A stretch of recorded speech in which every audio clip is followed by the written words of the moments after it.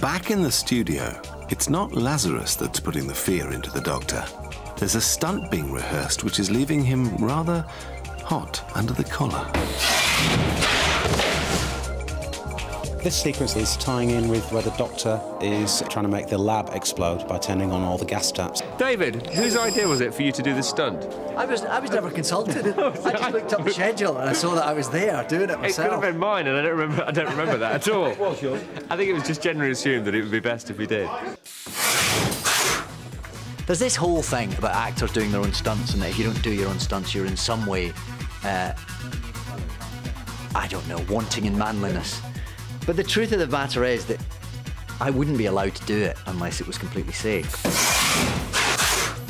This is usually a stuntman's job, but they asked me if I could use David, which made me a little bit nervous, because obviously you're talking about your lead actor doing it. I tested it myself, and we checked the heights of the fire and the distance, of safety distance. I needed to gauge it with the heat and everything else before I could put my main actor in it. Have you done one before with a fireball? No. No. Action!